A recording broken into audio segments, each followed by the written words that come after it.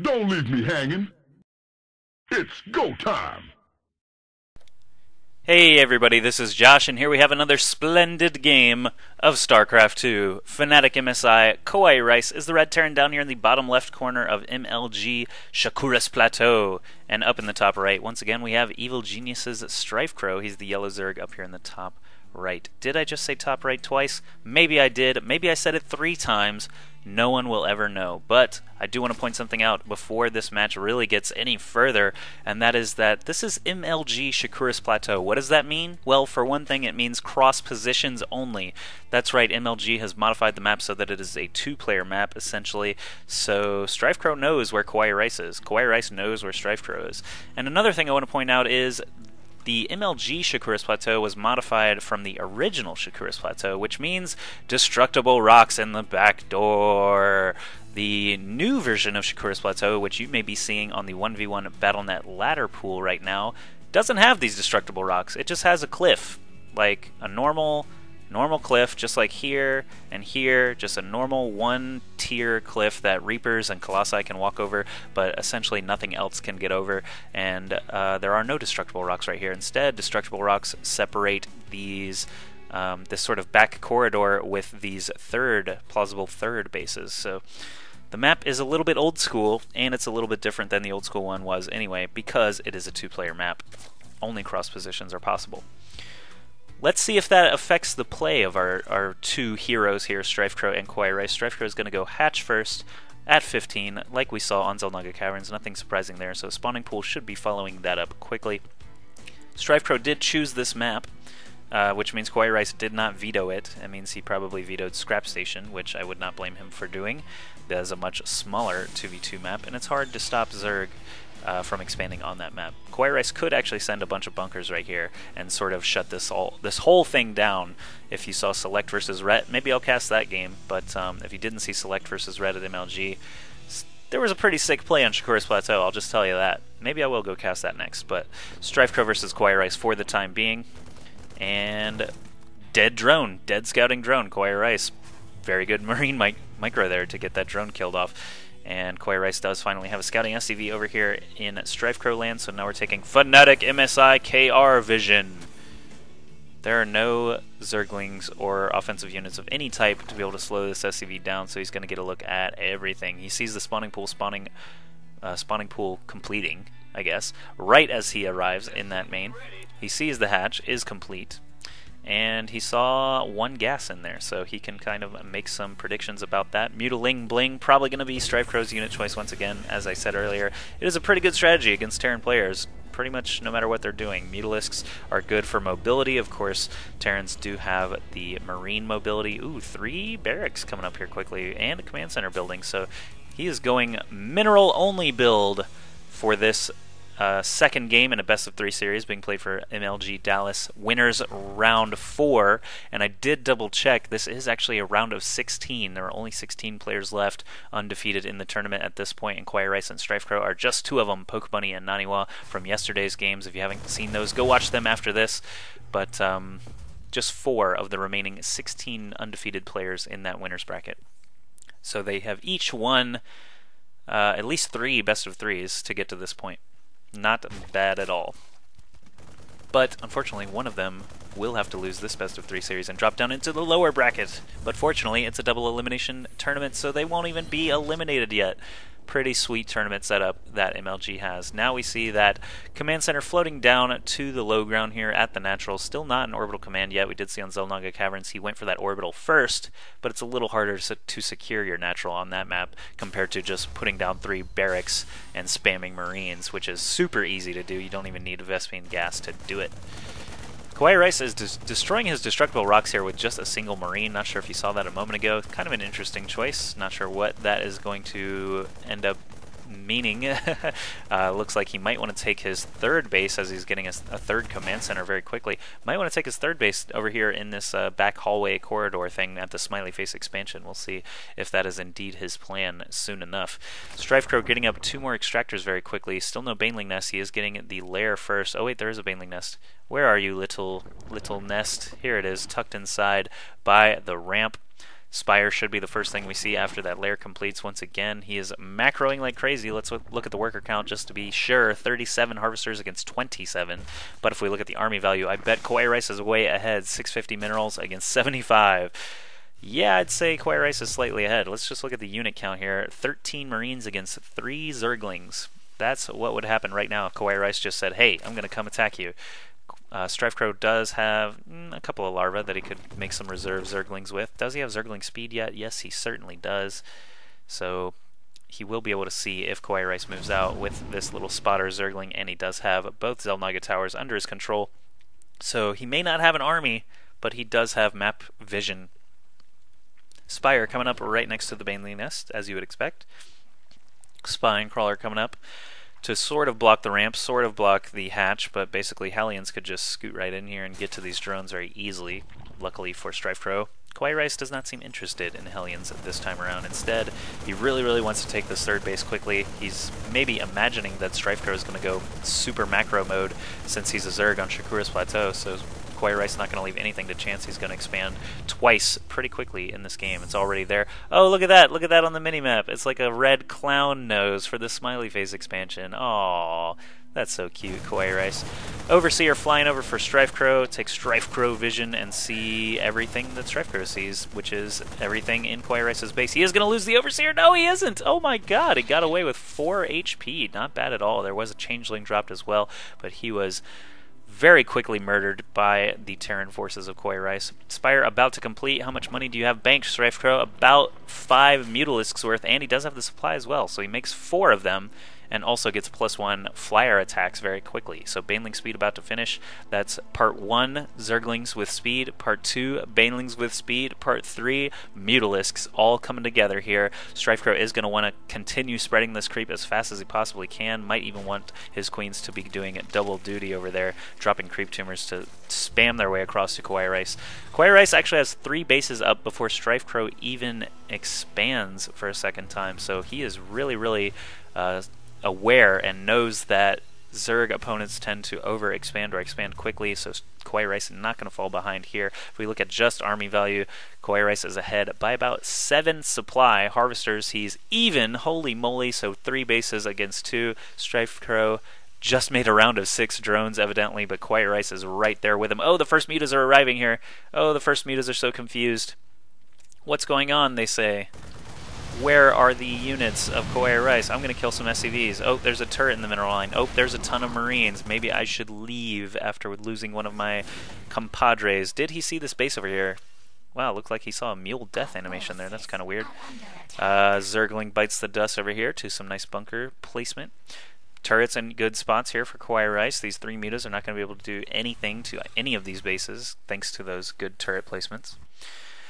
Lots of Lings and Banelings starting to be made. Actually, not that many. I'm surprised to see that. Still more drones coming along. These Mutalisks are going to bunch up here now, and we've got 8 instead of just 3. They're going to bounce in here to this third base, but turret number 2 finishes up, and I'm not sure what they're going to actually be able to do. Harvester count once again. StrifeCro and KawaiiRice very even. Army value, KawaiiRice is pretty decently, I would say ahead, but the Mutalisk value is hard to gauge there because Mutas can do quite a lot of damage. It really depends on where they are on the map. If KawaiiRice can't respond quickly, Mutalisks could be worth 10 times their value. If KawaiiRice can react quickly, Mutalisks could be worth nothing because Marines are so friggin' good. Now that the starport is done, starting to create some medevacs, it looks like KawaiiRice's forces are starting to be pretty formidable. We see vehicle weapons level 1, combat shields, siege tech, marine weapons level 2 being researched. Combat shields are already done now. Are they actually just finished? Because I just said a moment ago that they were started. 5 more turrets being put up. We got flyer attacks level 2, melee attacks level 2. KawaiiRice really staying good with those upgrades. StrifeCro trying to keep up, but trying to kill off these turrets, not a great investment for StrifeCro. He lost 3 mutas there very quickly for the price of 1 turret. And that's one of those problems with Mutalisks that I said a second ago. They could be worth very little unless you're able to surprise your opponent and kill a lot of SCVs and economy, then they're just not worth very much. StrifeCro taking a 4th base here finally, so he is going to eventually pull ahead of KawaiiRice in terms of number of bases and harvester count. Actually, KawaiiRice ahead 82 to 74 now. That's pretty ridiculous. KawaiiRice hasn't even moved out of his base yet. He's just gone total Terran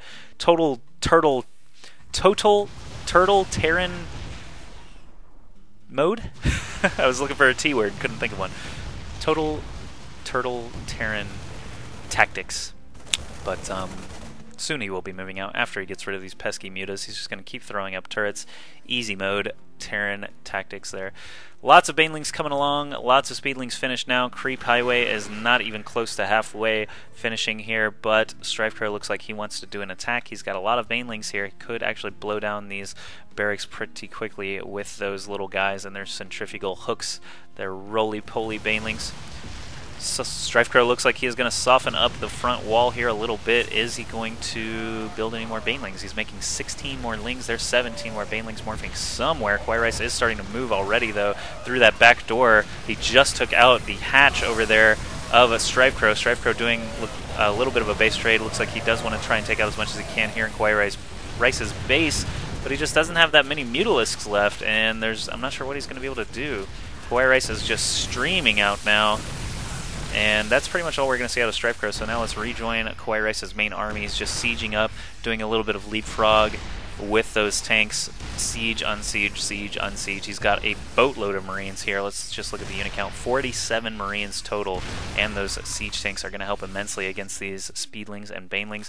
StrifeCro, if he had not done that attack at the front of KawaiiRice's base, he would have a lot more units over here to try and defend against us. Now we see the banelings rolling in. Oh my god, they do kill quite a lot. KawaiiRice not as solid with his micro as he was in the first game, but a lot of Marines do survive. 3 medevacs up still as well. These Marines with stim and nice upgrades, 2-0 upgrades, soon to be 3-0 upgrades, do manage to split and kill off those last few banelings. So now StrifeCro looking a little bad here.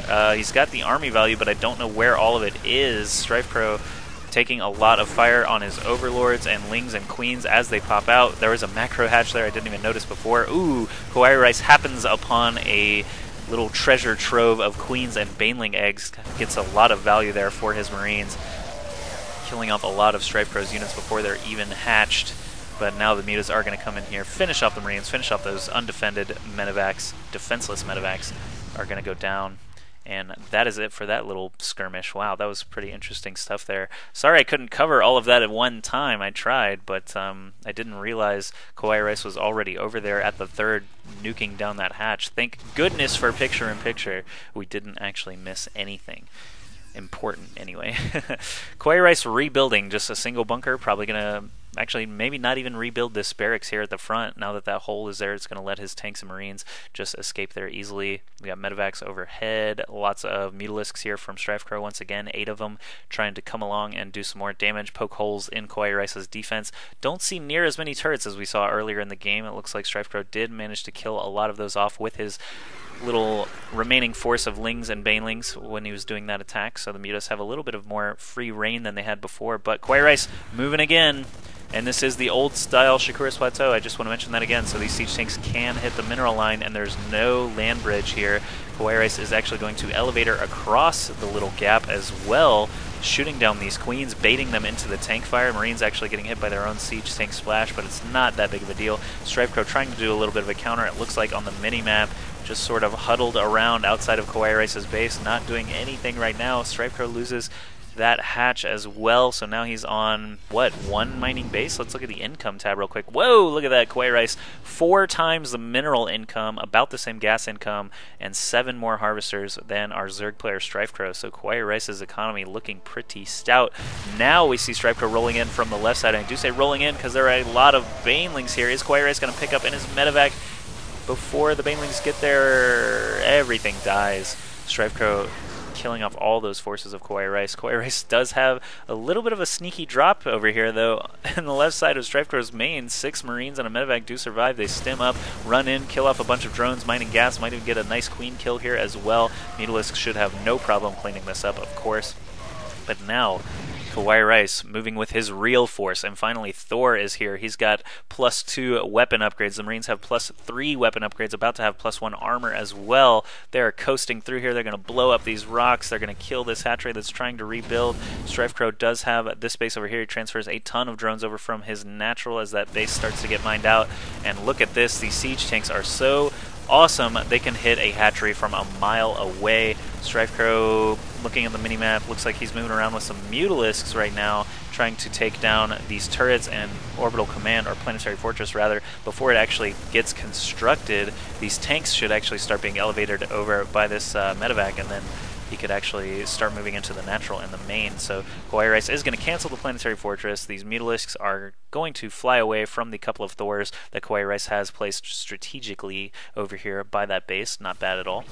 So income tab once again, it looks like they're sort of evened up as KawaiiRice's natural gets mined out finally. Harvester count still very even. Army value, KawaiiRice is a 160 supply against only 93 for StrifeCro, so that could be very, very difficult for him to try to come back from, especially if he keeps losing hatcheries like this. But here we go, another huge attack. Lots of Banelings Mutas still alive. They are going to roll through everything, it looks like. Few Mutas surviving here are going to be able to clean out those siege tanks. KawaiiRice once again surviving with only a handful of Marines and a medevac. So StrifeCro still alive, but KawaiiRice still vastly in the lead, 148 to 73 now. Ooh, and KawaiiRice with this solid siege tank placement once again. Shakuras Plateau is so nasty for this. You just need one siege tank and you can kill every hatchery that your opponent has on the map. And StrifeCro is going to find this little contingent over here, finish that off as well. So StrifeCro's alive, but he's kind of like a vegetable right now. He's got some production facilities. He's got 3 hatches, trying to get up a 4th. He's got a bunch of idle drones right here just waiting to be able to mine again. Can't actually mine out of here because of one siege tank. This is a lost temple all over again in my mind, and StrifeCro just GG's. Good luck in the tourney, he says. StrifeCro has no real economy, doesn't have much of an army. He knows he's behind. KawaiiRice has had this solid economy almost all game. There was only one little part where StrifeCro actually managed to damage the economy at all, and he just doesn't feel confident that this game is going anywhere. So StrifeCro GG's. KawaiiRice will move on to winner's bracket round 5. StrifeCro drops into the lower bracket of MLG Dallas 2011. And that's it for this best of 3 series. Thank all of you very much for watching. Once again, I'm going to be casting a ton of games this week to make up for the last 2 weeks of no casts. Hope you guys will all stick around with me. Tell your friends, tell everybody that I'm back. I'm casting games once again, and we will all have a happy, fun StarCraft 2 time together. And don't forget, NASL has started now, North American Star League. I believe KawaiiRice is in the North American Star League. I'm not 100% sure on that. I'll have to double check. Shouldn't have even said anything. But anyway, NASL TV started once again, and I'm going to be doing Joshy's picks every day for those. So stick around and check out your picks. Make some picks of your own. We'll see who's right, who's wrong, who wins, who loses. It'll be all very exciting. Thanks very much for watching. I'll see you guys soon.